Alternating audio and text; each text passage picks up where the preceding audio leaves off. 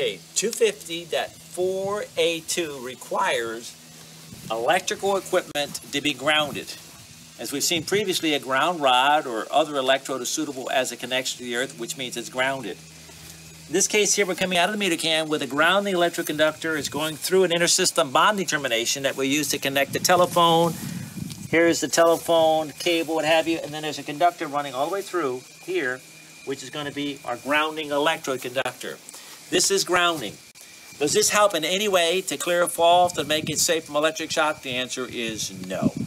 So why do we ground at all? The theory is that if lightning strikes, where there's lightning, in Florida there's a lot of lightning here, that it's going to create a magnetic field and it's going to put pressure and induce energy on all the metal parts.